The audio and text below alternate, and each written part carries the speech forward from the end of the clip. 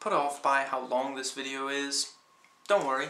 I tend to jam-pack my videos with as much content, as many details as I possibly can, and I try to talk pretty fast. So while the video is a bit on the long side, I don't repeat myself, and I get into a lot of details about the subject that, pretty much anything that I feel I can comment on and that I think you might find interesting. But hey, if the video is just too long for you to watch, chances are I recorded a shorter version, and the link will be in the description box. It's not an inferior video, it's merely a Cliff's Notes version of this very video. Lawless Movie Review. This is about a mostly harmless substance that gives a lot of people great joy and even has some medicinal purposes.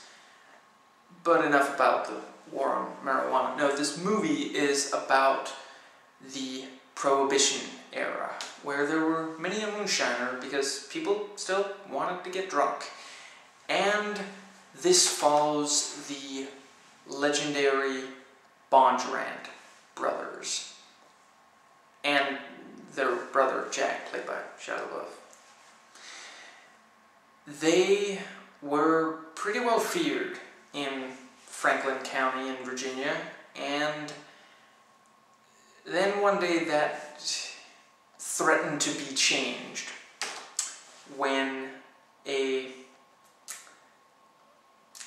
federal agent was called in to clean up.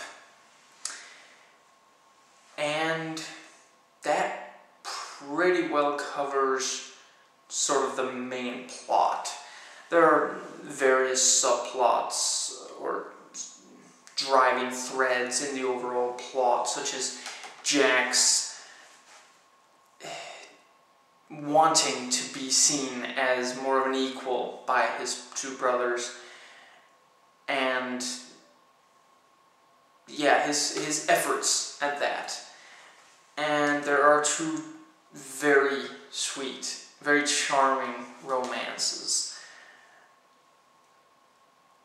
And yeah, it's really not a spoiler to say it's basically Jack courts this priest's daughter, and I think they're like Quakers or something, and that's a big no-no.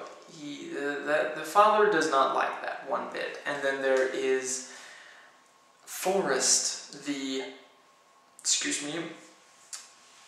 I guess the boss of the three brothers. It certainly seems so. It's,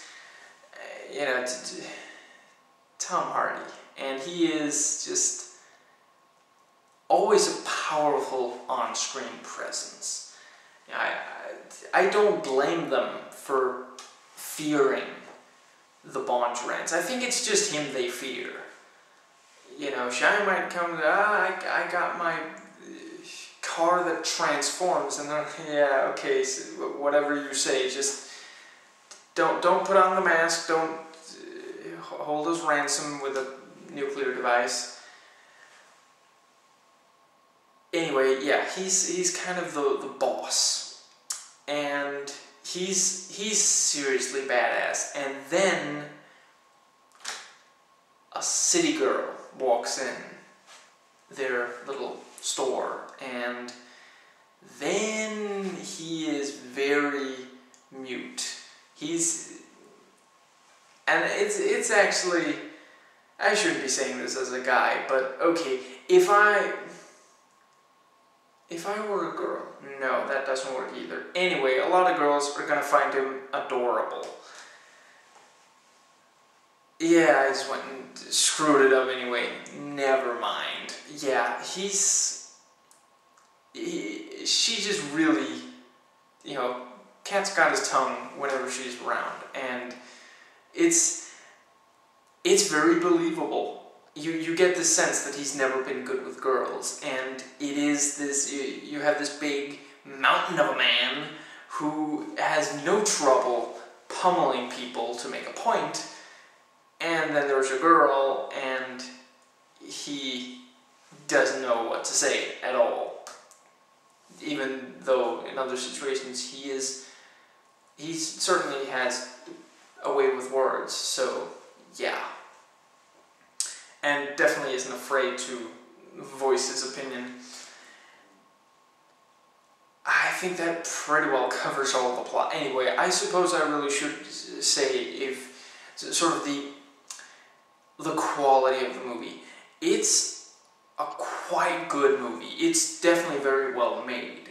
It is basically what we've seen before, and there are pacing issues. A lot of it is very entertaining, but there were points where I felt like the plot wasn't really moving ahead. And I should also I should make very clear, this is not an action movie. I felt like some of the advertising made it look a little bit like that. I didn't walk in expecting an action movie, but it definitely is not an action movie. Those clips you see in the trailer that make it look like there's gonna be action, there is not a single action scene in this movie. There are these... Actually, that brings me nicely into sort of the way this deals with what would be action. The movie is very clean cut. It has a sort of, or a clean cut. It's quaint. It's like looking at old pictures or an old. It's very reminiscing about the way back then. And then, all of a sudden, there's a burst of violence, and it's very bloody and brutal and unpleasant. Punches hurt, and there are lasting consequences. People bruise, people don't feel so good, people beg for mercy, and that's really every single scene that could have been an action scene in this movie. The violence is really palpable. You feel like the blood is almost going to spray on you or something. Now, one of the real strengths of this movie is that it is a detail-heavy, thoroughly authentic period piece. Everything feels real and very vivid. You feel like you could almost smell the whiskey on someone's breath or sense the fabric of something. I'm going into the girly area again. I don't know why. The acting is really good through and through. I can't think of a single performance in this that I did not... Even Shia. Yeah, anyway, all the acting, quite good. Even Shia, and this is also one of the few movies where I did not find him violently obnoxious. Now, one of the real standout roles is Guy Pearce as the federal agent that gets brought in. He is really... He's one of the more memorable characters. There is this sort of dualism of... He's very effeminate, and at the same time, he's one of the most brutal men. This is a tale of brutal men and the battles between brutal men. The basic... It could almost just as well have been set 1,000 years prior or something and been warlords or something. Yeah. Anyway, Pearce... There's this... Yeah, he always wears gloves and doesn't want anything to dirty up the gloves or his clothes in general. And yeah, all of the characters are quite realistic, and many of them now feel like there are nuances to them. I really enjoyed Dane DeHaan of Chronicle in a supporting role. Cricket, I think, is... There are a lot of names in this movie, so forgive me if I forget. He's this... He has some trouble with his legs, and he helps Jack with the plans about the business, trying to impress the brothers.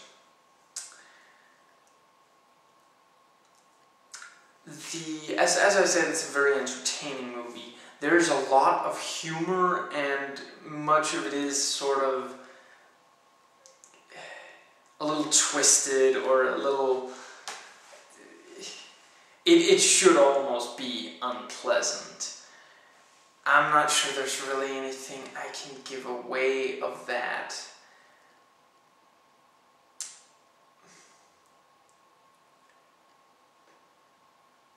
Yeah, I really don't want to spoil any of it, but it is a very fun film. Laughing throughout, pretty much. There is not an awful lot of Hollywood in it, but it does contain some elements of it. And I suppose that more or less... It should also be said that there are definitely some Western touches to this. It reminded me a lot of Sergio Leone, with these quirky details, and sort of every character and every location has sort of a story to it, and people are just making people are just getting by. Whatever they have to do to get by. Now, that might more or less cover it. I should talk a little bit more about the filming, and the editing is really well done. The name of the director escapes me at the moment, but he is very, very talented. John Hillcoat, I think.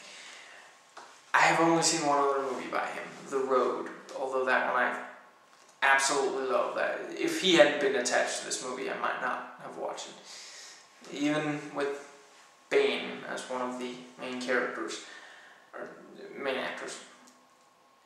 And yeah, he just really...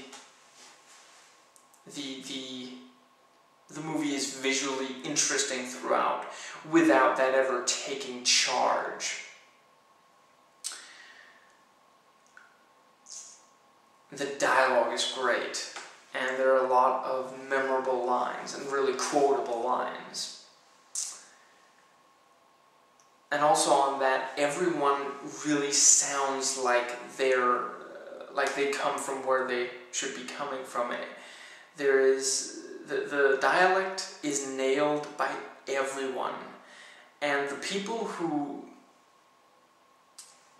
Excuse me, there are a few characters who are from the city, such as the federal agent, and you can tell, if you listen to the way they speak, you can tell that they're not from Franklin, which is really cool. And it's consistent throughout.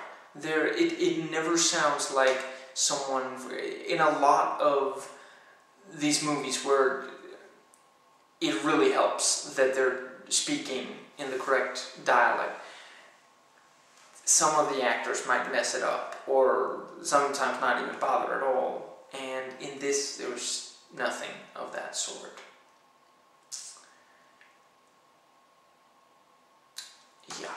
That's it. Please rate and comment, and hey, if you like this video, that subscribe button's just waiting for you to click it.